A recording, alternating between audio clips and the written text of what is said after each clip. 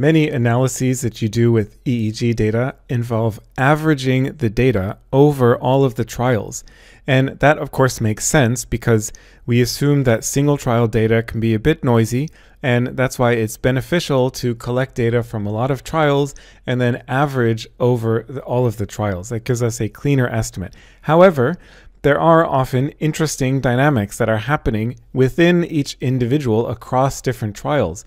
And so then it's also useful to know how to do within subjects analyses, and in particular cross-trial analyses. And in this video, I'm going to introduce you to cross-trial regression. Sometimes these kinds of analyses are called single trial analyses, but I actually think that term is a little bit of a misnomer, because generally when you're doing what's commonly called single trial analyses, you're not actually analyzing a single trial. You're still doing the analyses across all the trials. It's just you're looking at variance within a subject instead of variability over different subjects averaged in each subject. But anyway, that's just a matter of linguistics. So what I'm going to show you is how to do cross-trial regression using the least squares solution. So let me start by explaining the problem and why we need an approach like this. Well, it's not a problem per se, but you get what I mean. Okay, so let's imagine you're doing some task-related experiment. You have the research participant doing some kind of, engaging in some kind of behavior. Maybe at the trial start, there's a stimulus that appears on the screen, and they have to make a decision about stimulus and then press a button. And simultaneously, of course, you are measuring brain activity. Now, people don't behave exactly the same way on every single trial, every single stimulus repetition. Sometimes they're going to be slower, sometimes they're going to be faster. So let's say we want to try and correlate the variability in behavior over different trials with variability in the brain responses. So we can imagine building up a plot that looks something like this. So for one trial, this is trial 1, we have one measure of behavior, and in this case I'm illustrating reaction time, but this could be anything else. It could be, doesn't even have to be behavior, it could be some stimulus quality, maybe it's the brightness of the stimulus or the size of the stimulus. It could be some other physiological measure, maybe like pupil diameter or EMG or anything you want. So you have one variable, one measure for the behavior on this trial, and you also extract some feature from the brain signal. Maybe that is time frequency power from some time frequency window. So for trial 1, we get a dot in this space that tells us that this was the behavioral index and this was the brain index on trial 1. Then we go to trial 2, and we have the same basic setup, but now the subject was a little bit faster to respond. He made his decision a little bit sooner. So we get a different behavior measure and a different brain measure. And then we go through this for all the trials, and then you can build up a plot that looks like this. And so each dot here, each circle, corresponds to the pair of data values, so behavior and brain, from each particular trial. So this is one trial, another trial, and so on for all the trials.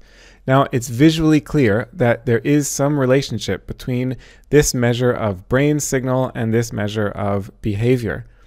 So then you can imagine what we want to do next. We want to fit a line that goes through this cloud, that goes through this population of data, and then we are interested in the slope of this line. And the null hypothesis is that this slope would be 0. So if there's no relationship between this behavior and this feature of the brain, then we would expect this to be basically just a random cloud of dots, and then the best fit line would be flat, and so the null hypothesis would be that this slope is 0. Now, you already know that there are many, many features that we can extract from EEG signals, and in particular in this section, of course, we are focusing on the time frequency power dynamics. So imagine extracting this slope for one time frequency point, one pixel in a time frequency plane. Then you repeat this procedure for all of the time frequency pixels, and that would give you a map that looks something like this. Now, this looks like a time frequency power plot, but this is not time frequency power. This is time on this axis and frequency on the y-axis, but the color here actually corresponds to a correlation coefficient. So what you see in this map is not how much energy there is in the signal at different time frequency regions, but instead how the energy over trials is related to the different reaction times over the different trials. So it's literally this slope here, the slope of this line, plotted for every single time frequency pixel. Okay, so that is the concept, that's the goal. Then the question is, how do we go about implementing this in an intelligent way? So we're going to do that using statistics and using the framework of the general linear model, often abbreviated GLM. This is the basic equation that a GLM is trying to solve. So let me walk you through what these different terms mean. We have this matrix called X, and this is called a design matrix. And the idea of the design matrix is that the columns contain what are called independent variables. Sometimes they're called the predictors or the regressors or the explanatory variables. There's a couple of different terms, but essentially the design matrix X contains columns where you are trying to predict variability in the outcome measure. And the outcome measure is vector y, so it's the outcome measure, or sometimes called the dependent variable, sometimes just called the data. And then the goal of the general linear model is to identify this vector of regression coefficients, which are also sometimes called beta parameters. These are really similar to correlation coefficients. These are, in fact, basically correlation coefficients that are in the same scale as the data. Or you can turn that around and think of a correlation coefficient as being a normalized beta regression parameter. So let's go back to this example here. So we have two variables here, the behavior and the brain. And now when you only have two variables, it's up to you which one you want to call the dependent measure and which one you want to call the independent measure. You know, are you trying to predict the behavior based on brain activity, or are you trying to predict the brain activity based on the behavior? Either one is fine mathematically. The procedure is going to be the same. It's more just a matter of interpretation. Now, if you're having larger and more complicated regression models, general linear models, with more predictors, so more than two variables, then it does start to matter which variable you call the dependent measure and which variable you call the independent variable. So in general, what you call the dependent variable is the thing you are trying to explain, and the independent variables are the variables that you are using to try to explain variance in the dependent measure. Okay, and so the beta is basically the slope over here. So that gets us back to this equation. So the design matrix times the beta coefficients is equal to the data, or is an approximation of the data. You know, sometimes there's also this error term or variance term written here. Now, before telling you how to solve this equation, I want to talk a little bit more about how to set up the design matrix. So to construct a design matrix for the GLM, you start by writing out a model equation that looks something like this. So we say the dependent variable y equals beta 1 times the explanatory variable, or the independent variable 1, plus beta 2 times explanatory variable 2, plus beta 3 times explanatory variable 3. Now, in the picture that I showed a few slides ago, I was just showing you basically two variables. There was the dependent variable, let's call that reaction time, and then the independent variable, which was the EEG time frequency power. So I'm showing three terms here, partly because this is the intercept. This is called the intercept term. I'm going to talk about this in a moment. And then I'm just kind of generalizing it a bit here to show, you know, with more possibilities. So let's say our model is that we are trying to explain the reaction time using a weighted combination of the intercept, which is, you know, some scalar times the intercept, plus some other weight, so another beta value, times the EEG time frequency power, plus another beta value, and I don't know, maybe this is the reaction time from the previous trial. So we have these three variables that we are trying to use. We are combining them, a linear weighted combination of the three explanatory variables or independent variables to try to predict the dependent variable, which is reaction time. Now, to be totally mathematically correct, you would actually need to have an error term here. So this would have to be plus epsilon or something. However, for our purposes here, for constructing the design matrix, we don't need to worry about that. We are just using this as a stepping stone for conceptualizing what this design matrix should look like. Okay, so then we have to build up these matrices, and they look something like this. So this is the design matrix, that's matrix X that I showed in the previous slide. And then we have a vector of the beta coefficients, and then we have the vector of dependent variables, so y. Now, this design matrix, it has the number of columns corresponding to the number of explanatory variables, and the first one is always the intercept term. And the number of rows corresponds to the number of trials. So this is trial 1, trial 2, and so on up to trial n. So this value here, coming from this term here, this would be the EEG power, time frequency power from trial 1, time frequency power from trial 2, and so on. And then this is the reaction time from trial 1, reaction time from trial 2, and so on. And then you have a number of beta coefficients here corresponding to the number of explanatory variables that you have in your design matrix. So I hope this is sensible. I hope this is clear. The design matrix has one column for every explanatory variable or independent variable, and one row for every trial in the experiment.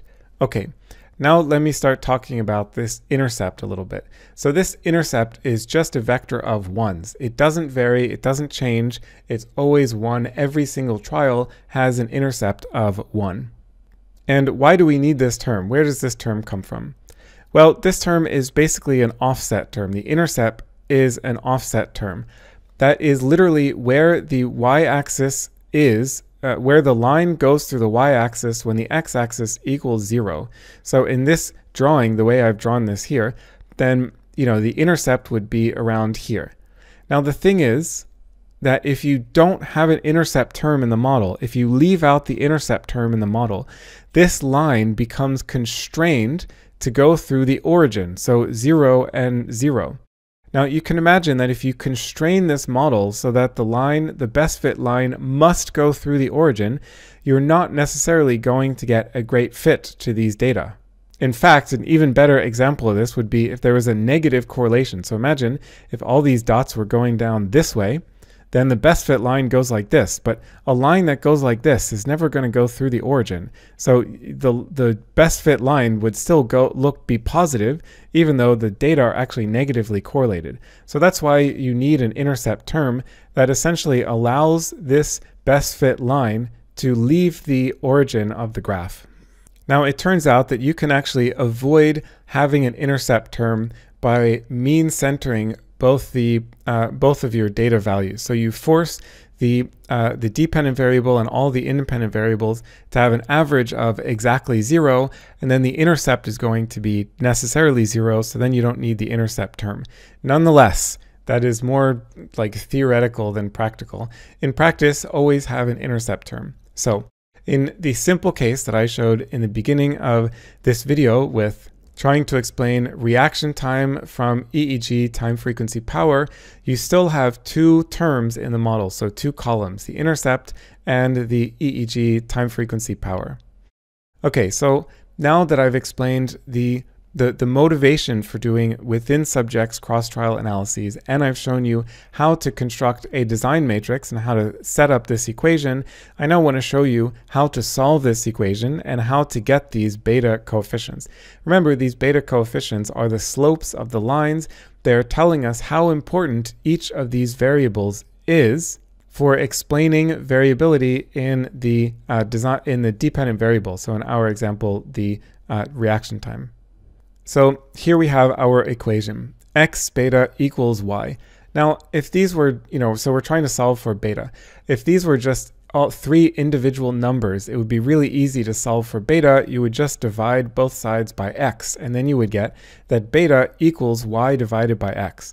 However, it's not so simple in this case because these are matrices and vectors, and we cannot simply divide matrices the way you can divide individual numbers. Okay, so what we do is expand this term a little bit, and then we do something called left multiplying by the left inverse. This is a collection of matrices that are all derived from this original design matrix.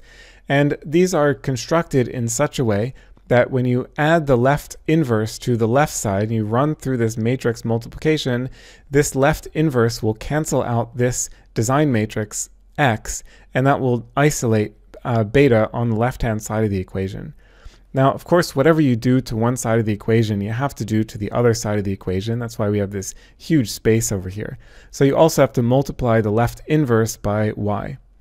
Okay, so that leads to this final equation for solving for beta, and it's essentially beta equals the left inverse of x, matrix x, design matrix x, times vector y. Now, if all of this looks really confusing and you have no idea what's going on, you don't know how to interpret this, then don't worry. This is a bit of linear algebra. The proof that this is the right equation, this is really the best way to solve the general linear model, is not so difficult to work through. However, it does require a bit of background knowledge in linear algebra. It's beyond the scope of this course. So if this doesn't make sense, then don't worry about it. That doesn't matter. In practice, software programs can very easily implement this equation. The important point here is the concept, the conceptual idea that we are trying to correlate the some measure of behavior with some measure of brain activity, and we can do that for a single time frequency point, and we can expand that to an entire time frequency plot.